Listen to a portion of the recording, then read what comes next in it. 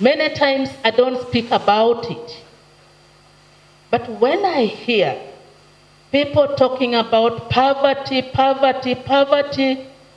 is the cause of the high teenage pregnancy rates. Poverty is the cause of the high school dropouts.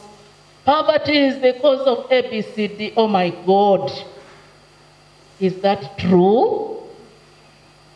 Could that really be the reason why our girls are dropping out of school? Poverty? Long time ago, when some of you, the young people, were not born, the time we were growing, our environment was quite different from the environment you are in today. I cannot compare my testimony with what you are going through. But what I want to say is to bring the aspect of poverty. Some parts of this country, during the war, the Armenian War, went to South Sudan. And then they called Sudan. I come from West Nile. My parents ran to the exile. That was early 80s. When it was time to come back, there was another war in South Sudan, 1986. That was the time my parents came back. When we came back, there were no schools. Schools which were there, some of them were destroyed. I, for one, went to a school which we were supposed to start. It's now the current Metu Secondary School. We were the pioneers of that school. But when I recall my life story from the time I studied secondary, primary, up to now, and reflect on what our girls are going through, it's a mystery. Our time, we did not have such sophisticated structure that the girls are sitting in right now. We didn't have dormitories. They were delimited, they were just old structures, old soaps. We were not sleeping on beds. We didn't have mattresses to sleep on. You bring your papyrus mat, you bring your mat, you put down and you sleep on. If you have blanket, you put one down, you use one for covering. We didn't have library. We didn't have laboratory. When I'm going to school, 17 miles, which is equivalent to over 25 kilometers, I have to carry my luggage on the head and walk. There were no borders. Tell me in 1986, there were no motorcycles. What transport was available were bicycles. There were very rare taxis, at least up country where I came from.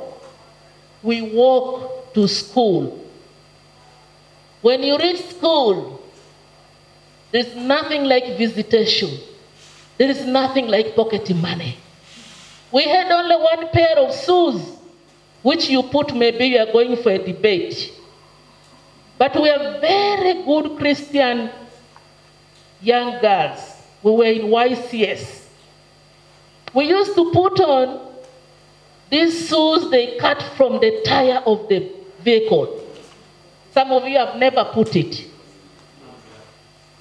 That is what we put on. One pair of shoes for class and wear one pair of socks. And where we sleep to where you go to study, the classroom, it's over 1 kilometer. Every morning you walk, you come back, you walk, you come back. If our school is to go for laboratory, you walk 6 kilometers to the next school, which is the mother school. That is Moyo SS. You walk on foot, you come back. Now tell me, out of all those, we had a vision, we had a dream. And we are very happy, Young Christian Association. We joined the debate. We are cheerful young girls. We did not think about that we are sleeping on mats. Which girl of today will sleep on a mat? They will look at which inch of the mattress they should be bought. Which girl today will go to school with only one pair of uniform? Which girl of today will walk to school with a luggage on your head? After school, you come back to brew alcohol. If you don't brew, you have to walk over 20 kilometers to buy sorghum, and you make yeast out of it to sell to get school fees. Despite all that, I passed my O-level in 1988, when some of you are not, most of you were not born. After some years, I thought I came to A-level in comfort zones in Igulu, Sacred Heart Secondary School, where I am now sleeping on bed. Guess what? The war was very intense. The LRM war. You can't read. If you have to read, you block all those ventilators such that they don't see you in the night. But we were focused. We were determined. We had a vision. Our slogan was campus or death. We had a slogan. We see people from campus. We did not know where Makerere was. We did not know where university, but we knew campus. That was what it means. And indeed, me and my colleagues, we passed to go for medicine on government scholarship, despite all that challenges. Now tell me, a girl from nowhere who did not even have desks in the class, to move all this far to complete a PhD and stands before you as a minister. Then you tell me, this young girl in Kaliro Primary School, this young girl in secondary school in Kaliro, where there is a dormitory, there is a solar for reading. We didn't even have light, by the way, I forgot to tell you. We used to use, for reading, a tin. There is what we call kadova. A tin where you pour diesel or petrol, diesel, paraffin, kadobo. That is what we use for reading. If you are lucky, you go with this glass light and light the lamp. That is if you are rich. But majority of us, we are using this small light. But today, which school doesn't have solar? Which home doesn't have lights for the girls to read? Which girls are not transported to go to a boarding school on a transport, on a border at worst? Which girls do not have decent laboratory, library, dormitory? And tell me, Mr. Chairman, it is the poverty chasing girls to get married. Young people, tell me, it is because of poverty you are running after the rich people to get their pocket money. It is because of poverty you are running after sugar daddies for their money. Did you know how they get that money? Now, if I not tell you my testimony, did you know how I reached where I am now today? Did you know how that rich person got that money? You should feel ashamed to run after that money, to run after the sugar daddies. They worked for their money. You should also work for your money. Because it is really, really frustrating. I speak with passion. When I hear it is poverty, poverty, poverty. There is no poverty at all.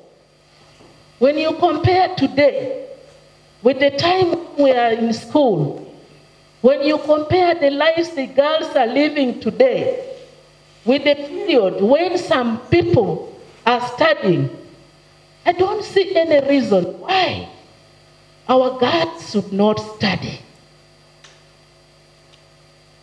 So young people, I left the challenge into your hands. I left the challenge into your hands. I want each and every one of you as a young person who is here today and who is out there listening to us to know that life is a journey. Life is a journey, and God has created everybody with a purpose. There is a purpose for life. There is a purpose why you are created. There is a purpose why you are existing as a girl, as a boy. Once you ask yourself, why am I created? What is the purpose of me? Why am I existing in this life? Ask yourself, have a moment for soul searching. Have a moment to reflect into your life. What do you want to be? Why has God created you in such a manner, a unique person? You'll have been a boy or you'll have been a girl, but in His own wisdom, He created you in His own image as you, as a unique individual. That is why we bring in the Christian values and integrity. We bring in the Christian norms. We bring in the Christian doctrines. That's why we have the church teachings.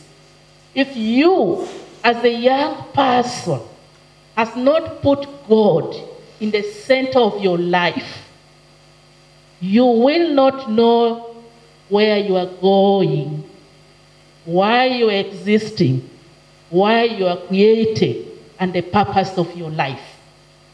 So my first point to you as a young person today, reflect on your life.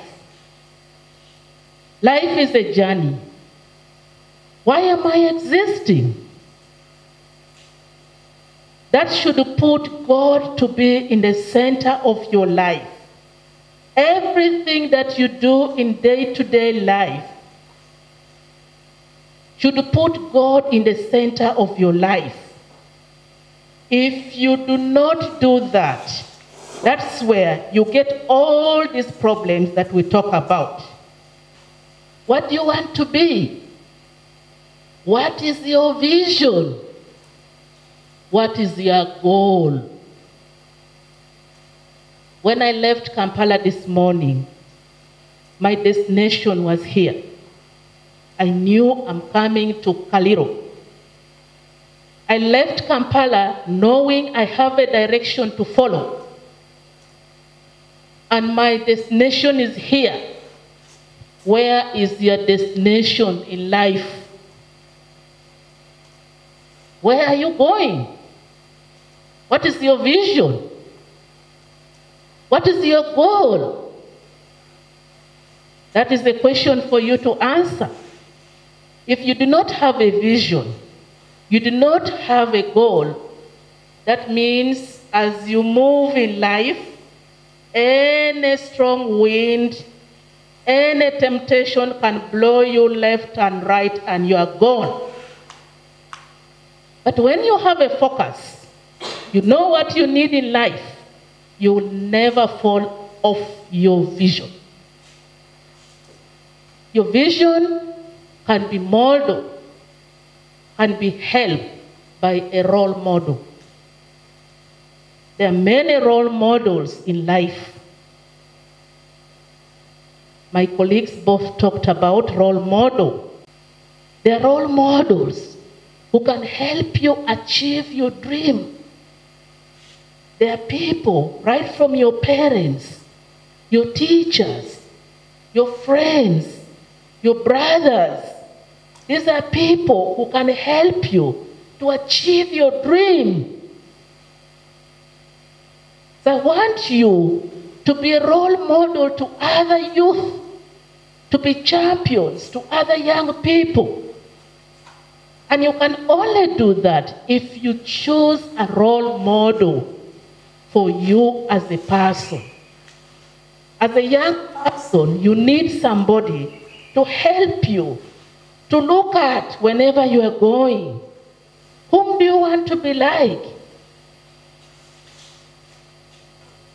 Many of us looked at a role model. Many of us are where we are today because we looked at others and we say we must be like that person. So as a young person, you can achieve your vision, your dreams, your goals when you look at a role model. Our first teachers are our parents. The parents are the doorkeeper for their children. Everything that goes out of the house is controlled by the parent. I've heard a lot about poverty. I don't want to comment about it right now. But I want to ask our parents to be responsible parents. Today we see our young people like you getting access to all information without the notice of the parents. We did not talk about the ICT. We did not talk about the computers. We did not talk about the phones that we use. The youth have access to all information through the ICT, which is not bad. But are those informations helping you to achieve your dreams? Are the information on the phones, on the internet, helping you to achieve your dream? Are those information destroying you? Are your parents helping you through those information? Those are the questions that we are asking today. But above all, our attitude, our behavior, the way we perceive life. My attitude, does it help me to achieve my dream as a young person? Does your attitude help you to journey in life? Does it help you to grow towards God? These are some of the things that we should really help our young people to understand.